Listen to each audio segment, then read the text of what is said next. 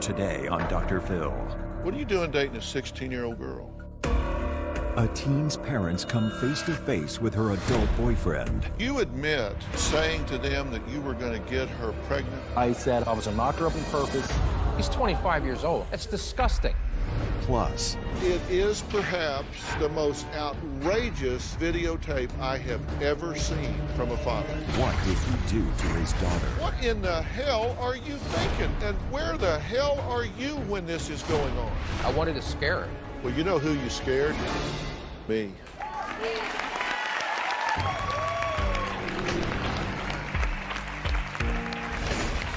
It is shocking, it is volatile, it's unbelievable, and it's all unfolding right here on this stage. Yesterday, with the help of Backstreet Boy Nick Carter, we met 16-year-old Valencia and her parents. Now, they say she's a high school dropout, doing drugs, driving under the influence, stealing and lying. When I say stealing, I'm talking about cars, money, credit cards. To make matters worse, she has fallen into the arms of a 25-year-old man that her parents cannot even stand to be around. Here's what happened yesterday. My 16-year-old daughter, Valencia, has been expelled from 3 Catholic schools.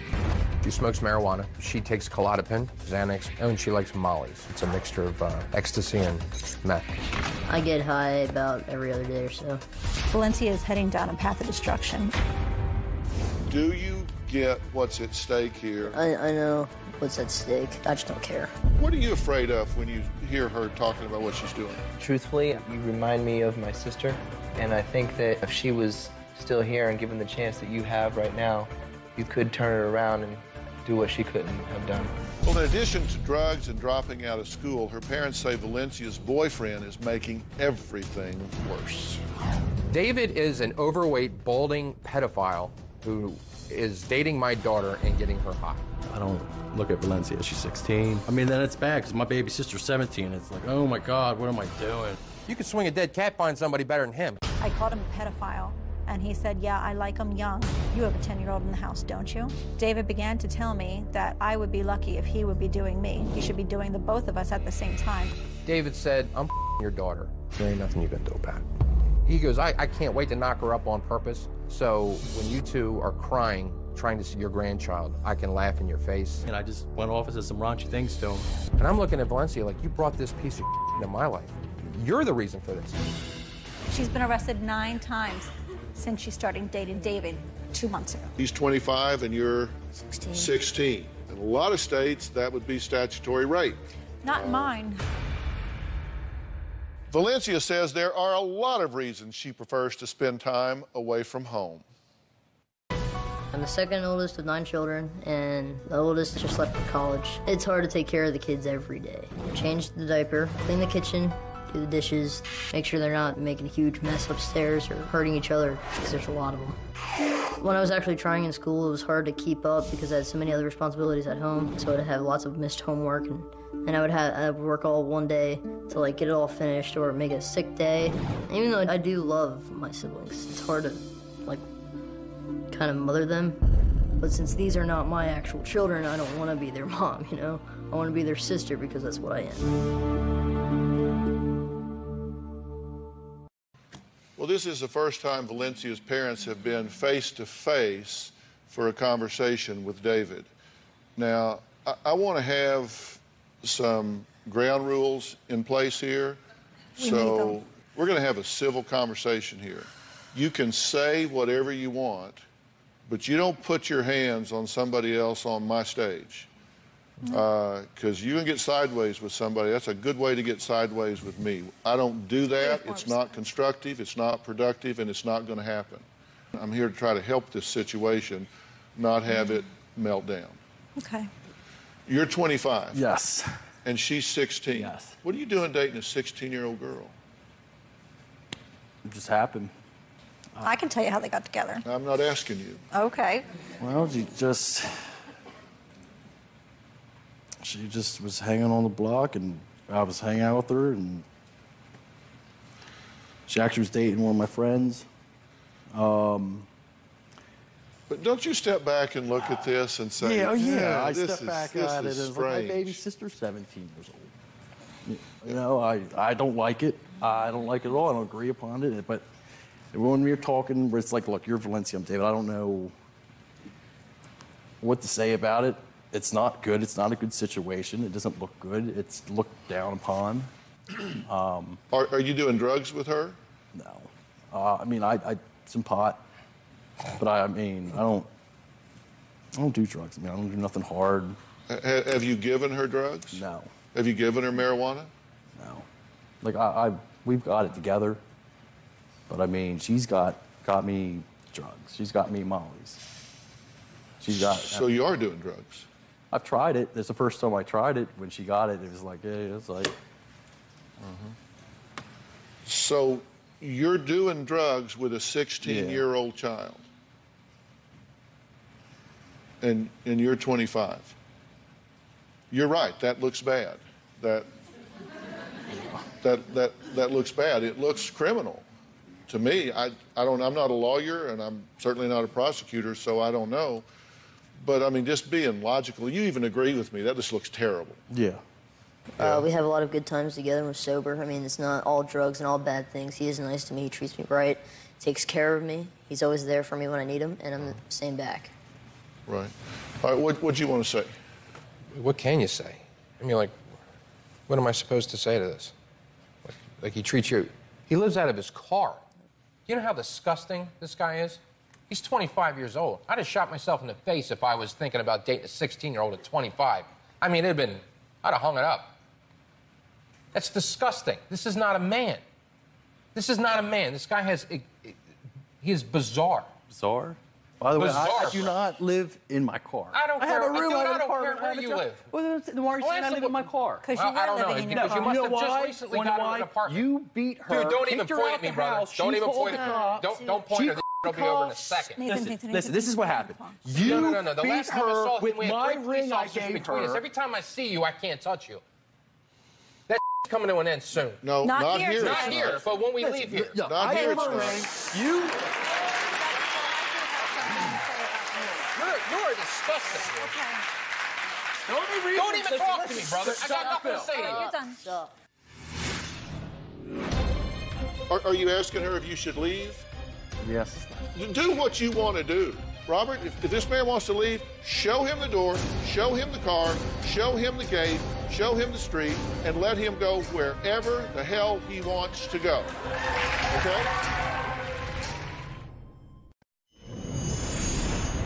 David bragged to his friends and on Facebook that he had given my daughter ecstasy and had sex with her all night long. In Pennsylvania, the law is a 16-year-old could be with somebody up to 30 years old. Valencia cannot live with me, but it's all right legally that we can sleep together. She's in love with this man. He's going to fix her. Things are better. So they sleep in the car, pop Klonopins, and have sex and do whatever they do. Eat mollies, go for rides, sleep in the car some more. I don't know what they're doing, but it must be paradise because it won her heart. It's unbelievable. It's sickening. I asked her to marry me. She'll be 18 in 2 years. It's a lot of time to work things out. My husband has been pushed to the edge by David. I'd like to break his jaw, like with a bat or a pipe. I would like for him to eat out of a tube, or I'd like him to be disfigured or have a scar on his face. He deserves to be dead. If I was in Nathan's shoes, I'd be flipping out just like he is now. I'd want to hurt me.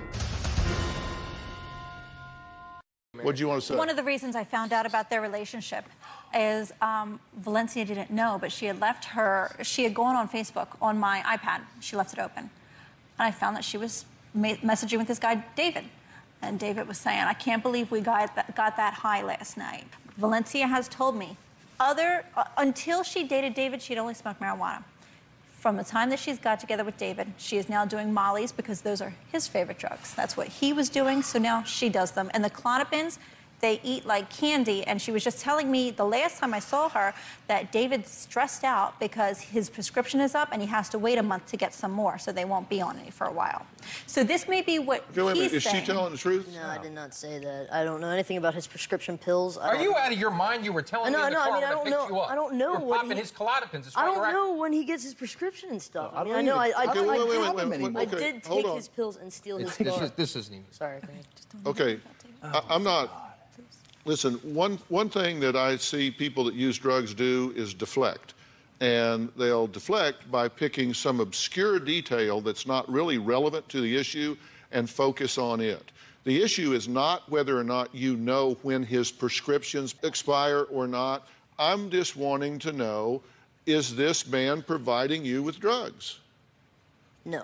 How do you Sometimes, get Molly's? yes. How do you actually. get Molly's? I get So them myself. sometimes From where? yes. With what money? Sometimes. Let Friends me and- Okay, listen. sorry. You guys have had a really big swing at this, And we've done you no couldn't good. have run it off in the ditch anymore if you'd have grabbed the wheel and jerked it over there. Okay. So at least let me ask some questions. Please do. Yes. Okay? So you say sometimes he gives you drugs, but sometimes he doesn't. Yeah. I mean, every once in a while he'll have some, and I'll kind of like, just, you know, do some. But most of the time, I get my own. So what you said to me was a lie. I said, do you give her drugs? You said, no. She steals them from No, me. I did tell you that we smoke pot, and I have got pot. But I've never got Molly's. I've never got anything hard. Do you understand that that's a crime? She is 16. You may dodge statutory rape in your state, but giving an underage person, a minor, drugs, controlled substances, marijuana, alcohol, Klonopin, whatever, that is contributing to the delinquency of a minor. Okay? I'm telling you this. David, listen, I don't know you. I don't have anything against you. I don't know you. I think you're making some really bad choices here. But I'm telling you, from my understanding, what you're doing is criminal. You can't be doing that. No, I don't. Sit down. Just stay there. Are you asking her if you should leave? Yes. Do what you want to do. Sit your ass down and stay the hell there. Let me say Don't two my things to parents. you. David, let me say two things to you. Are you ignoring me? No. You should be thanking me hugely, because if you hear what I'm saying, you're going to dodge serious accountability. Number one, you should be thanking me. Number two, you have to acknowledge any rational person in the world would tell you that you're putting yourself and her in harm's way with what you're doing. Somebody needs to tell you this. And I've told you. So I feel like I've met my duty. I've told you that because I feel like I owe it to you to tell you the truth. If you want to leave, I will have security open the door for you right now. These doors are locked. These doors are not locked. They open from the inside. Robert, if this man wants to leave, show him the door, show him the car, show him the gate, show him the street, and let him go wherever the hell he wants to go. Okay? Now, if you want to have a conversation, we'll have it. If you don't, then okay. It's up to you. So I don't want to fight. I don't want anybody yelling at me, threatening me.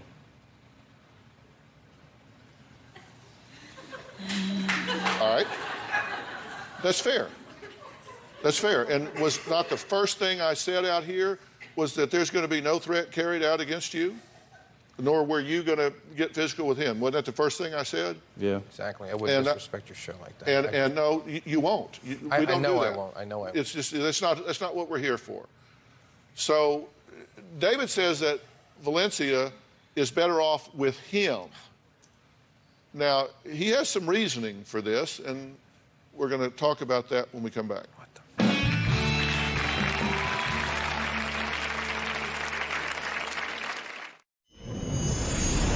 Before Valencia was going out with me, she was a mess, just drunk. Watch her walk down the street, stumbling. She's hanging out with people twice my age. When I was running away, ran up to a drug house.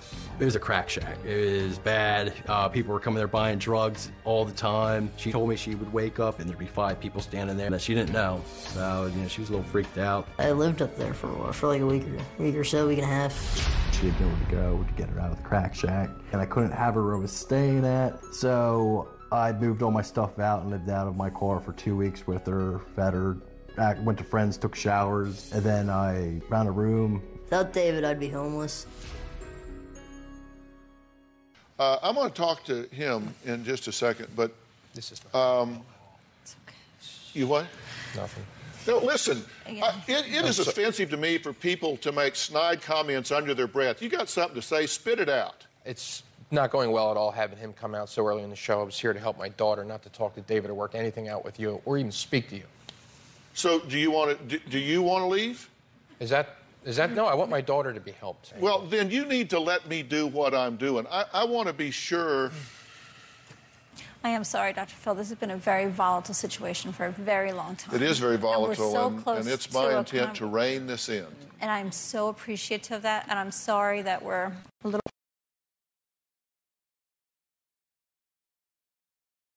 point and make a bunch of threats and say things that were offensive. Me and him got in an argument. Me and her were at it, so it was really back and forth. Now, it says they called the cops, so the cops, they called him 15 times, they threatened him 15 times, that I wanted with her and this and that, and it's a lie. I did, what I said was I had 17 in the clip and one in the magazine if you want to come to the house.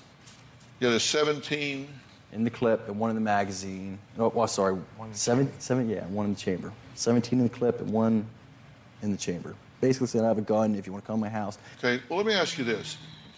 You admit saying to them that you were going to get her pregnant on purpose. Yes. You admit saying, I would keep Valencia until she liked it. Until he likes it. You're talking about his daughter? Yes. I was angry, I was mad, he was flipping out, I was flipping out, and it just back and forth.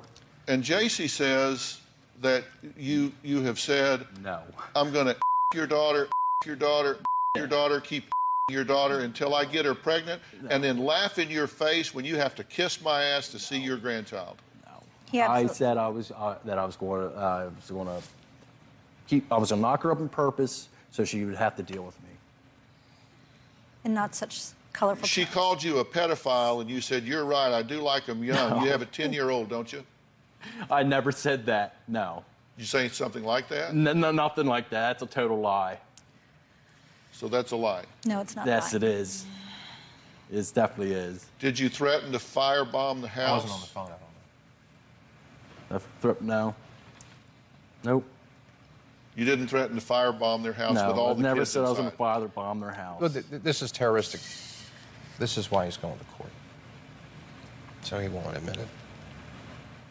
I said that I was going to keep her. I was going to knock her up on purpose. I said something about a gun, having a gun. He did tell me he was going to firebomb my house, and he said, I said, are you going to come over and set my house on fire right now? And he said, no, I'm going to wait until you're sleeping. Wait till you're sleeping? Yeah, Yeah. that's absolutely what he said. This is why you're going to court. So, I mean, you'd be a fool to say, well, yeah, that's what I said. Did you say you should be having sex with JC and Valencia at the same time? I never said anything about having sex with your mom. Never, no. Of course not. But on the other hand, you say, I actually understand where her parents are coming from. I would be upset too. Yeah. All right, coming up, we've got to go to break. I'm going to excuse these two for now. Valencia says her dad is a big reason she won't return home. We're going to talk about that, find out what he does, how he handles this chaos when we come back.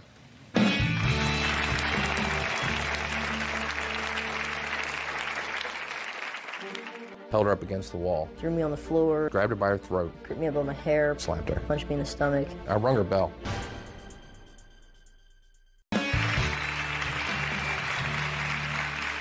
Well, we've been talking to 16-year-old Valencia, her parents, and her 25-year-old boyfriend, David, who her parents cannot stand. Now, at the end of the last segment, I asked David and Valencia to leave because I've got some things that I want to talk about regarding this family. Mm-hmm. And it's not appropriate for David to be here for any part of that. And some of this are adult issues that I don't want to discuss with Valencia either. But I think I've got a handle on why you object to David beyond just his age. Do you feel that I've got a handle on that? Absolutely. And he denies all of that, of course. let's go back before David gets in the picture here. You were having trouble with Valencia before Correct. he got involved. Why do you think that is, JC? To be honest, we've always kind of had problems with Valencia. She began counseling for the first time when she was about 4 years old. Yeah. Her behavior's always been a little on the wild side, so we try to nip it in the bud early and take her for some counseling. And what do you think about your parenting as a pair, as a unit? How do you think you've responded to this as parents? Not good. Our strategy was we weren't always consistent. We had different ways of parenting. We have different relationships with Valencia. I would always try to talk to her and try to apply logic to the situation. We would take things from her, like took her phone away, stopped playing the drums, stopped the guitar. Up until recently, it just got physical, like in the last month. Yeah, so you've had long talks, tried to reason with her, grounded her, taken her phone away, that sort of thing. We've given things back, trying to encourage her. Yeah. Try to be understanding. But you understand what I'm saying when I say that this is a family issue. Absolutely. Yeah. When I think look we're at how a sitting here, child is behaving and what choices she's making, who she's going to, who she's vulnerable to, whether she's choosing drugs or alcohol or boys or promiscuity or older men or younger men, whatever it is, all of those choices, I believe the poem is right. Children learn what they live. And we did an interview with you before the show on tape that I watched, and I have to tell you that it is perhaps the most misguided and outrageous piece of videotape I have ever seen from a father. I'm horrified. I wanted to scare her. It didn't work. Well, you know who you scared is me. And later, Backstreet Boy Nick Carter's message to Valencia. The first time I ever spoke to Dave on the phone, he said something. Valencia overheard him. She started laughing. She's like pointing at us laughing. I told my wife to go upstairs. And I just grabbed her by her throat, held her up against the wall, and I slapped her like that. And her hair's flying, her eyes are doing all these deals. I rung her bell. The next time David was running his mouth on the phone, I'm like losing, and then that was it. I started slapping her. Slapped her, and I kept slapping her. He threw me on the floor, gripped me up by my hair, punched me in the stomach. She'd have her hands up. I wouldn't punch her in the stomach, but I would, like one of these, like a quick jab to make her hands drop down so I'd slap her in the face again. I usually just kind of like go like that. You just block my face and my stomach and all the vitals. I was hurting her again. I think I've done that now about 3 or 4 times. Because to me, every time there's something new, and it's a big deal type thing. It's like I have to go pick her up from the police and bring her back to the house. Now she's a promissory. She's high, you know? I'm like, get down in the basement. And I do that so the other kids don't hear it. He took me down to the basement and pushed me a lot and slapped me in the face a bunch. Put the ring on.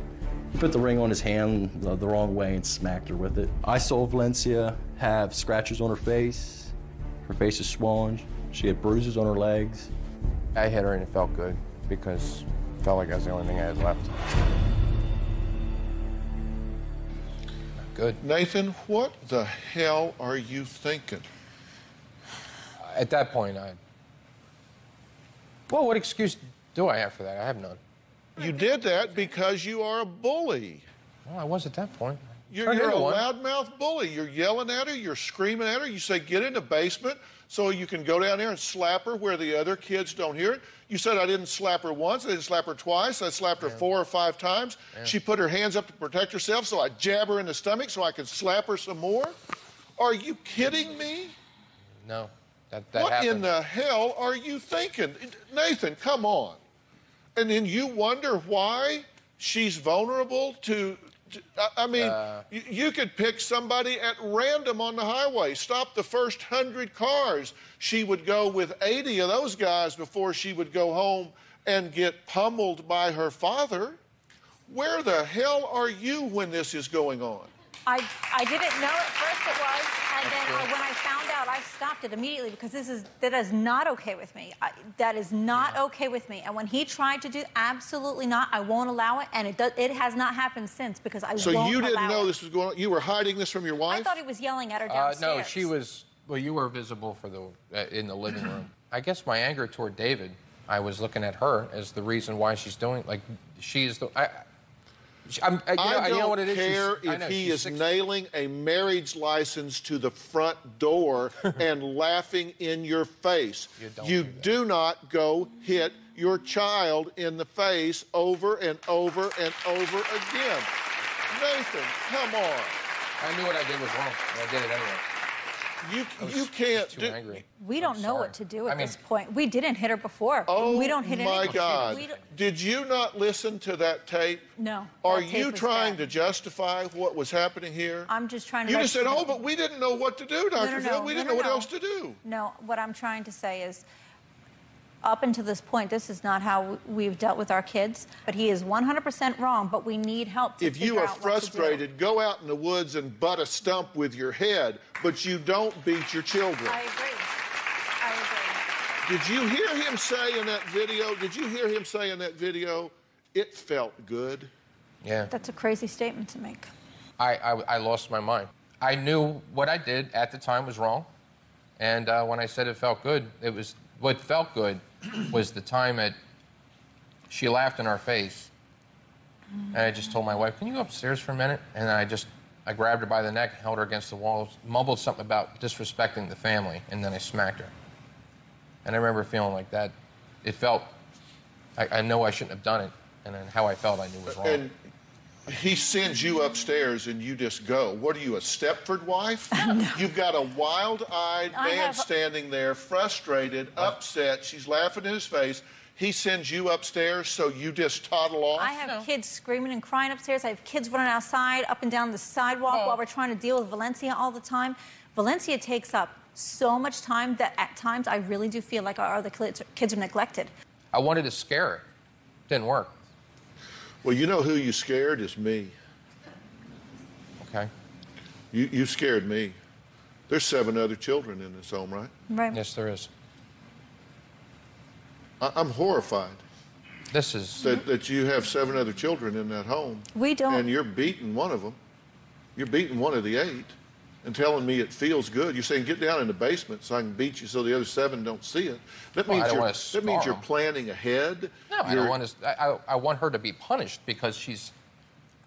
There's nothing left to... That's not punishment. That is criminal abuse. We are desperate to try to figure out what to do to make her listen. She doesn't follow groundings. I go to the bathroom and she takes off. We don't see her for 3 weeks. Yeah, you're scaring me.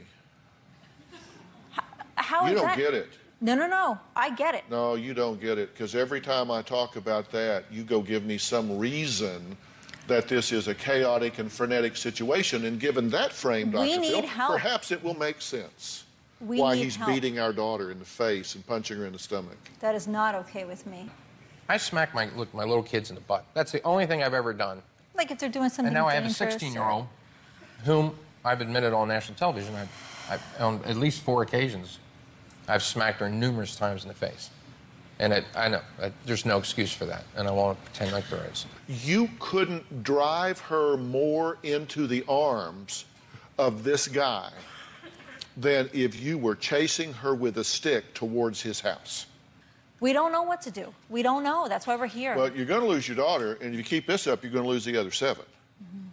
Because they will take them and put them in foster care because of what you're doing if you don't stop this and stop it now. It is stopped. We're going to take a break, and I'm going to tell you what I think does need to happen here. There are answers. There are resources. We're going to talk about those when we come back. This family needs a second chance.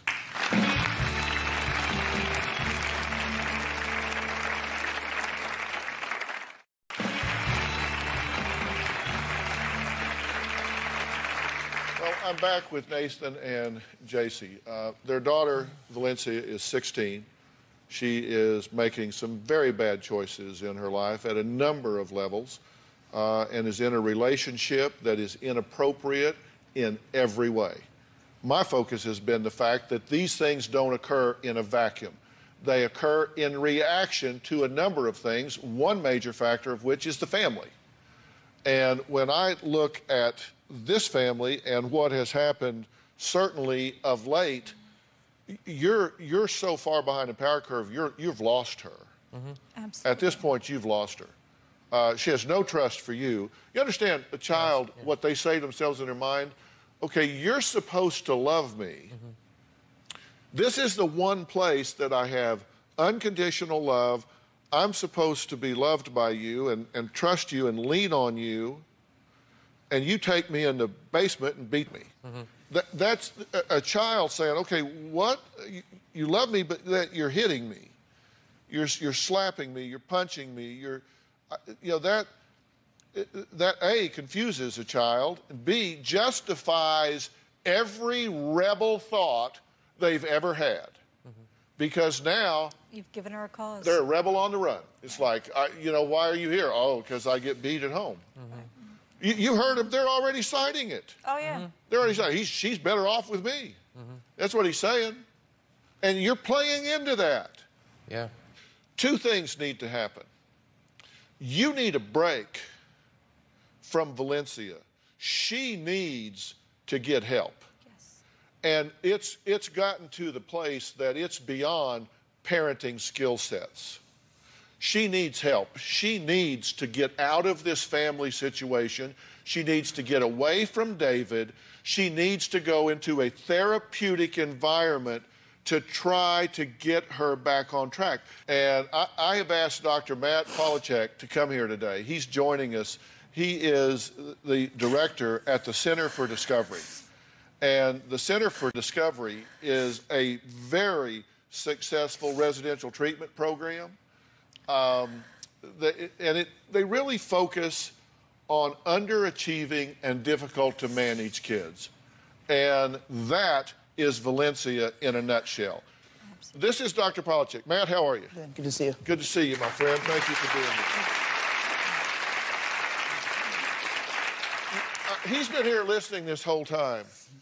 Do you agree with me that she needs a break from this? Yes, yes. And we could, you know, separate her from the issue, provide her structure, kind of work on the underlying issues, deal with the drug and alcohol issues, and get her the help she needs. And I said two things need to happen. One, I think she needs to go away. Not so much because of her as you.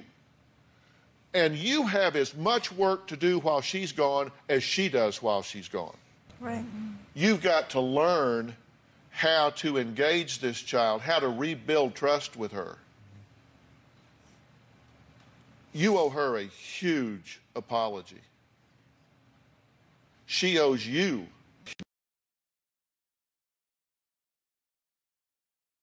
this point. So what I'm telling you is we're going to finish here, and then Dr. Polachek and you guys are going to go back and sit with her and work this through. Okay. You do have the ability to compel her to go. Good. And you're going to have the strength to do that, whether she wants to do it or whether she doesn't. This is our gift to your family. Thanks. This is our gift to your family. Fair enough? Now, will you do this? Absolutely. If I take my daughter home, she's going to die.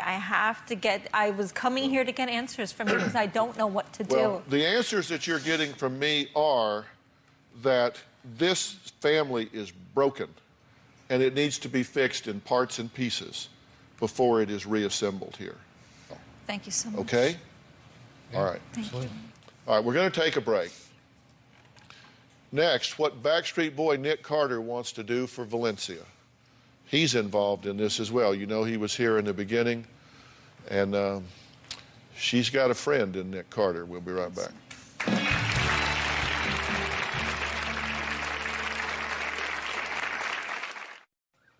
I want to thank all of my guests today, and a special thanks to Dr. Polachek and Center for Discovery and West Shield Adolescent Transportation Services. Also, a big thanks to Nick Carter. Be sure and pick up a copy of his new book, Facing the Music and Living to Talk About It. It was published by my son Jay's publishing company, Bird Street Books, and everybody in the audience is going home with a copy.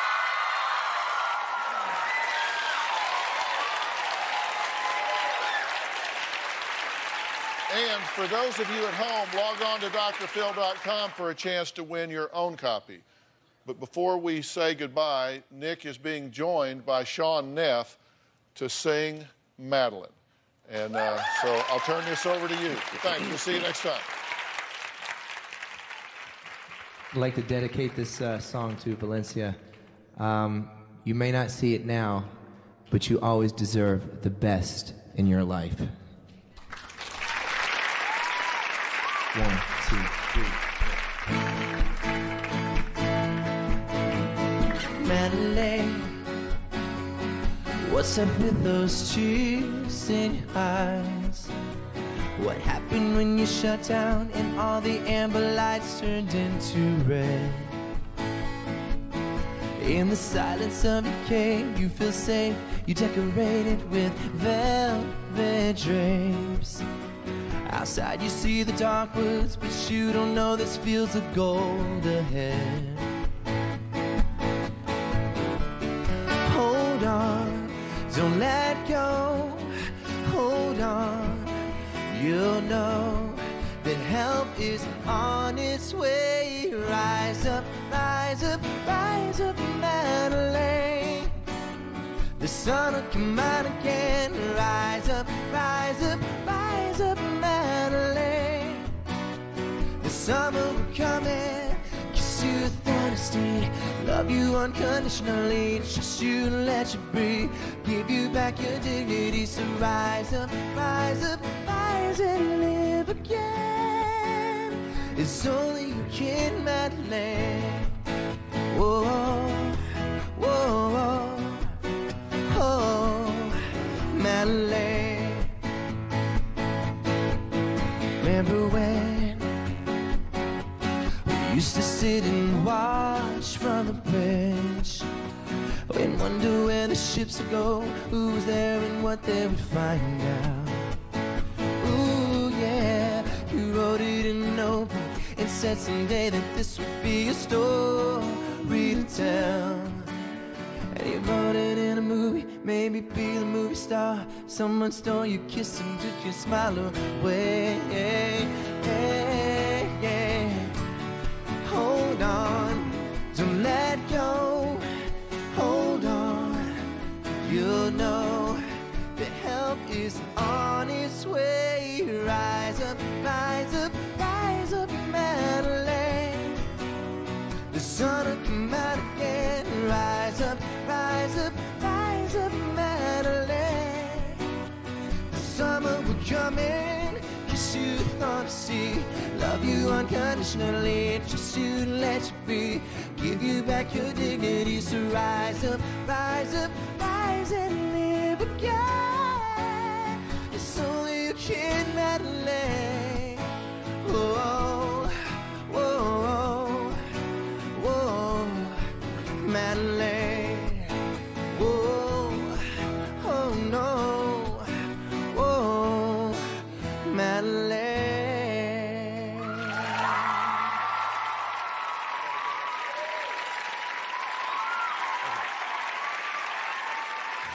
My daughter's messed up. She's 16. She's making decisions that are going to affect the rest of her life. And then the next thing you know, I'm hearing that she's cutting school and she's in the house with some guy, 25. Now, you could be the nicest guy in the world, all right? I never, ever even gave you a chance. Not this much, okay? Because I heard 25. That's all I knew. I appreciate that you're talking to me.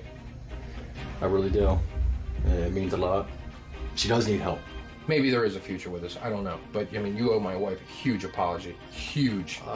Later in the day. To her. Or another time in life, or common grounds, Valencia. If she needs help, please just let her go.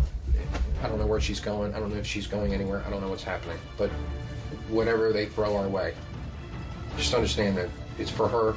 It's not my ploy to keep you away. It's whatever, dude. I just want her to get better. All right? I'm sorry. Okay. Didn't mean anything I said. I'm not trying to mess her up anymore. I actually feel I've been in her shoes. Thank you, David. Thank you. Thank you. This is Dr. Matt Polachek. Nice to meet you. He's from a program called the Center for Discovery. It's a place for people to go and kind of work on who they are, and we're probably looking at, let's say, 30 to 45 days. Before I might be able to have a couple minutes alone, or would David. The answer to your question is no.